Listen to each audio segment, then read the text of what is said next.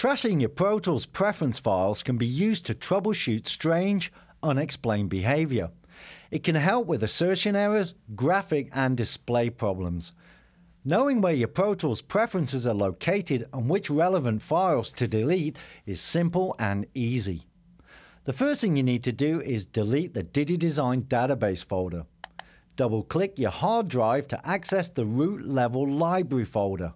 Drill down into the application support folder, and inside the DidiDesign folder is the database folder. Drag it to the trash. Now, the Pro Tools preferences are located at the user home level. There's another library folder in your home folder. Go inside and access the preferences folder. Now there'll be a ton of files in this folder, but just scroll down towards the bottom of the list and locate the file called com.dididesign.protools.playlist. Just hold down the Control key, click it, and choose Move to Trash. Now, locate the DAE prefs folder and do exactly the same thing. Move it to the trash.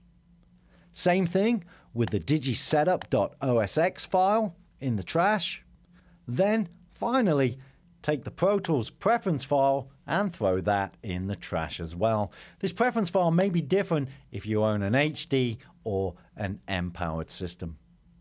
Once you've done all of this, go up to the main Finder window and choose Empty Trash. Now you'll need to launch and exit Pro Tools to write a fresh set of preferences to your drive. Pro Tools may take longer to launch as it has to check all installed plugins.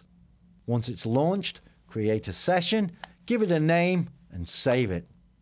When the session opens, go to the main Pro Tools menu and choose Quit. Once Pro Tools exits, your new preferences will be written. Now you can go ahead, launch Pro Tools, and work as normal.